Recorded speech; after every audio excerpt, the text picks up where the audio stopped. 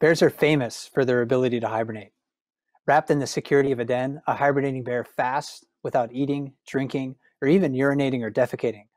All the while, remarkably, the hibernating bear maintains the health of its organs, muscles, and bones. But hibernation is not a universal experience for bears. Polar bears demonstrate that there is no one-size-fits-all model for winter survival in the bear world. This is Mike Fitz, your resident naturalist with Explore.org, the world's largest live nature cam network. I'm joined by Alysa McCall, the Director of Conservation Outreach and a staff scientist for Polar Bears International, a nonprofit organization dedicated to conserving polar bears in the wild in the sea ice they depend on. Alysa is here to discuss the blend of traits and behaviors that polar bears utilize to survive winter. Alysa, thanks so much for joining me today. Thanks, Mike, for having me. I'm looking forward to you sharing your expertise with me about polar bears in the winter and how their ecology and their hibernation physiology may differ from brown bears, which I'm more familiar with.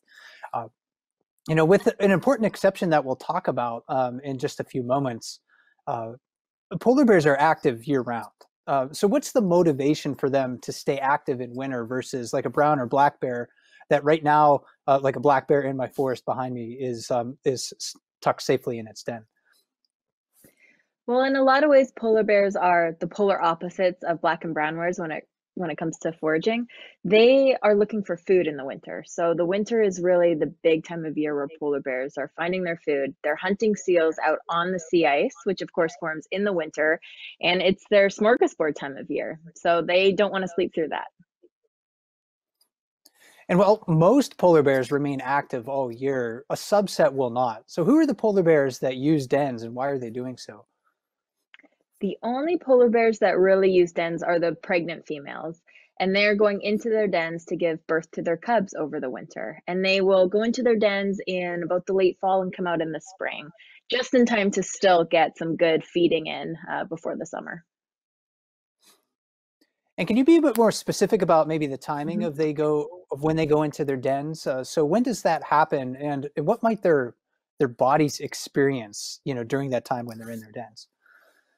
Yeah, absolutely. So polar bears do live across the circumpolar Arctic, so it will vary a little bit when they go into their dens, depending on where they live and what type of substrate they're digging their dens into.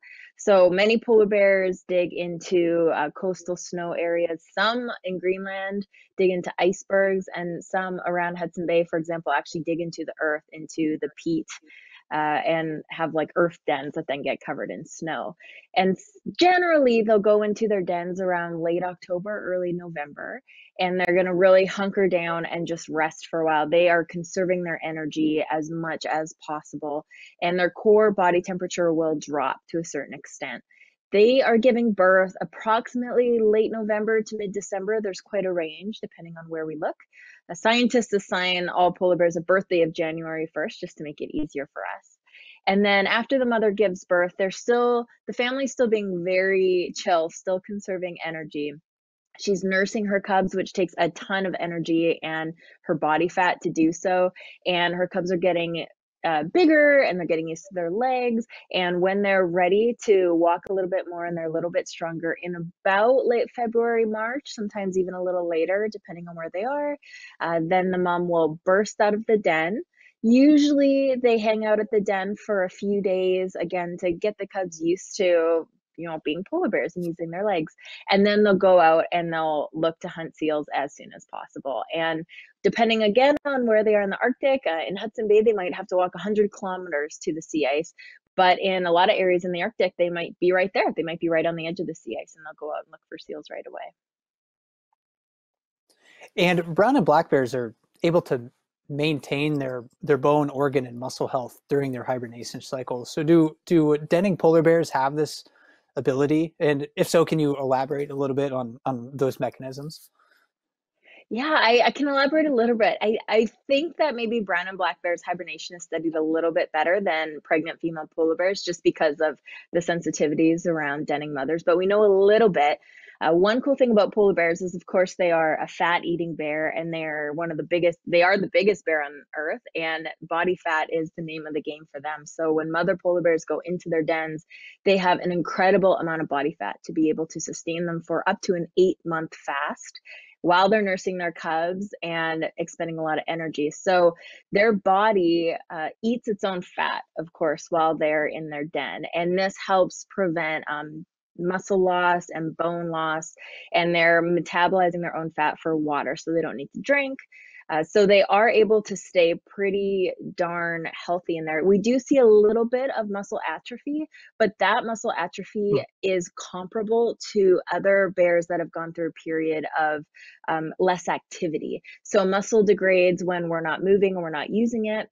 And it can also degrade when your body needs it for energy. And so what the loss we see in pregnant females is similar to the loss we see in polar bears who in the summer aren't as active and not eating as much. So it's very similar. So in that way, pregnant female polar bears, even though they're going 8 months without eating in a lot of cases, they are, keeping a lot of their muscle mass, which is a really great evolutionary trait to have.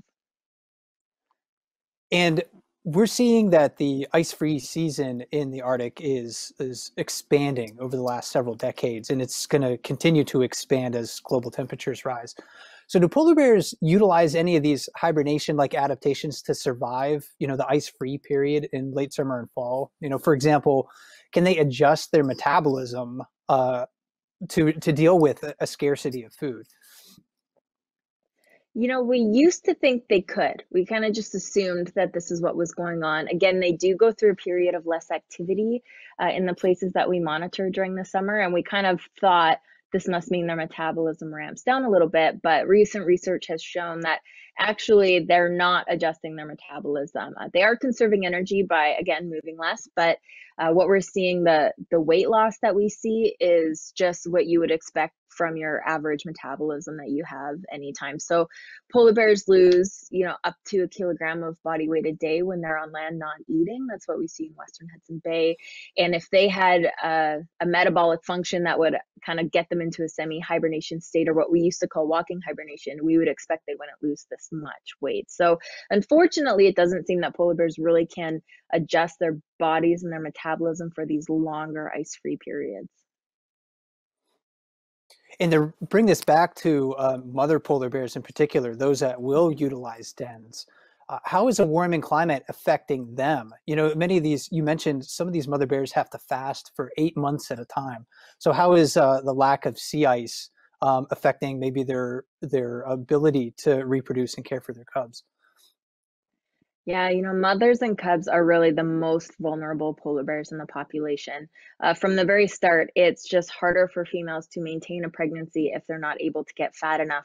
And they get fat enough when they have a lot of ice and a lot of access to seals. So in years where we've seen less sea ice and less access, we see female polar bears not be as productive.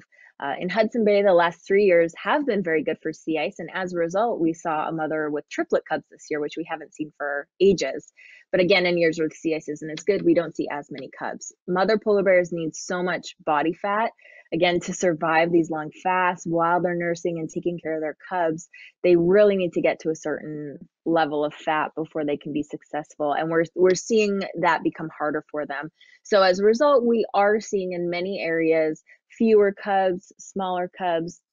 And a major impact we've also seen, kind of bigger picture, is in certain areas, again, lack of access to denning regions that are or were the preferred areas. So for example, in the Beaufort Sea, about 2/3 of the polar bears there used to actually den out on the sea ice.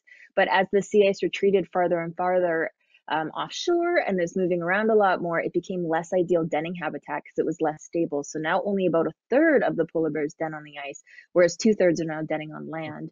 And in Norway, for example, there's Hopen Island, which was a very famous, very productive denning habitat for pregnant polar bears. It was just, this haven of polar bear pregnancies. It was amazing.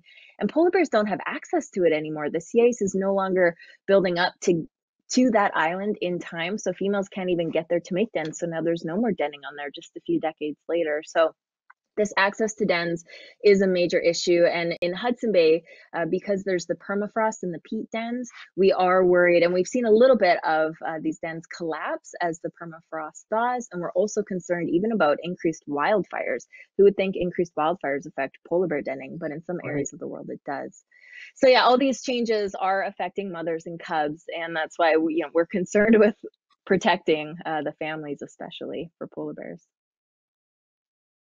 Well, it's amazing and incredible, really, to think about polar bears as like the winter bear. I mean, some of these bears in the past, especially, may have lived their whole lives on sea ice, born in a den in the ice under the some snow cover, and then if they're a male bear, coming out and maybe never going into a den again. So quite incredible animals. And this has been a fascinating conversation, Alysa. Polar bears, to me, really demonstrate that winter needn't be a time to avoid the weather as long as you're adapted and capable of finding food. But polar bears haven't completely shed their need to den. Secure denning sites are essential for female bears to give birth and protect their newborn cubs. And during that time, polar bear moms, stay healthy by utilizing some of the, same metabolic and physiologic adaptations that allow their brown and black bear cousins to hibernate through winter. So I'd like to thank you again, Alysa, for taking the time to join me today and sharing your expertise about polar bears in winter. Thanks, Mike. I always love talking about polar bears, especially moms and cubs. So I appreciate the chat today. And my guest today has been Alysa McCall, the Director of Conservation Outreach and a staff scientist for Polar Bears International. If you want to learn more about polar bears, please visit their website. A lot of wonderful resources on there. Go to polarbearsinternational.org. And this is Mike Fitz. Thanks for joining me today. And as we like to say at explore.org, never stop learning.